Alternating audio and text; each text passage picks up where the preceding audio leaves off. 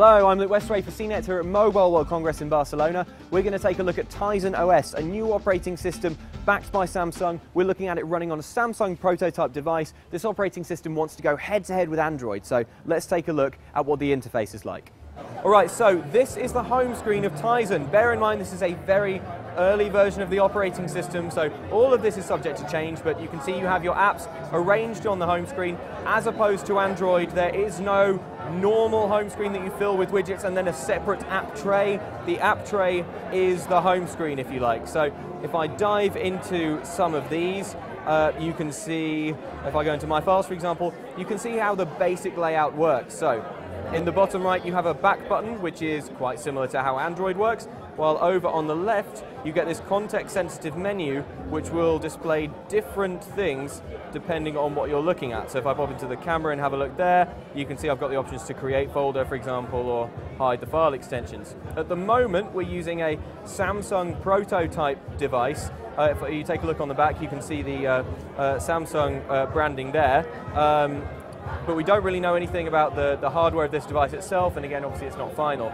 If you press the home button, currently that takes you back to the home screen. Now if you swipe down from the top, that brings you a notifications page. It's a little bit slow. Again, this is still early stuff. So this is quite different from the way Android works, because instead of swooping down over the top of the screen, it pushes apps out of the way. But on this notification screen, you do have an impressive number of options. So I like that you can turn the brightness up or down very conveniently, and it's got a battery indicator there as well. There's also a shortcut to the settings menu in the top right corner. If we go into the settings, you can see the version that we're using. The model is just called Reference Device, and the version is Tizen 2.0.0.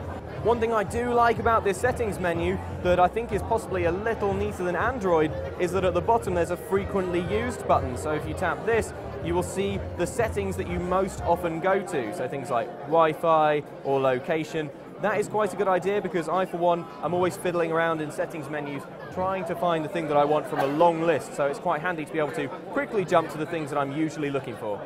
Let's take a look at the camera. As you can see on screen here, it says if you tap and hold the camera button, then you can take a burst shot. So if I press like that, it's taking some burst shots along the bottom there. That is quite a lot. I think that was 20 photos in roughly a second, and now it's processing all of them. If you tap on the bottom here, you get more options, such as some editing. You can crop, rotate left and right, set a slideshow.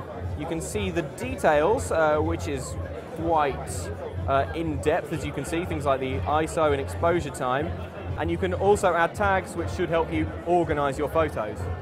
More camera options. In the top right, you've got settings for the flash, and in the top left, you've got general camera settings. This is the phone app, no real surprises here. It's very similar to what you would get on Android, keypads, contacts, keylogs. Jumping out of that and into the browser, typing on the phone feels quite comfortable. This on-screen keyboard will be very familiar to anyone who has used Android or even the iPhone. No real surprises there. Obviously, this is all prototype, but the browser does feel quite slick. Zooming in and out seems very smooth, so that is promising. We're in the gallery now. Something that's a little unusual is that if you tap an image, you zoom in using this slider on the bottom. If I try and pinch to zoom, you can't do that. Double tapping doesn't do anything either. You can scroll around the image, but if you want to zoom in and out of it, you have to use this bar. So obviously very rough around the edges, quite far from being finished, but it seems like Tizen has a couple of good ideas that I'm interested in seeing more of. Will it be enough though to take on the likes of Android? I'm not sure. I'm Luke Westray for CNET, and that was a quick look at Tizen OS.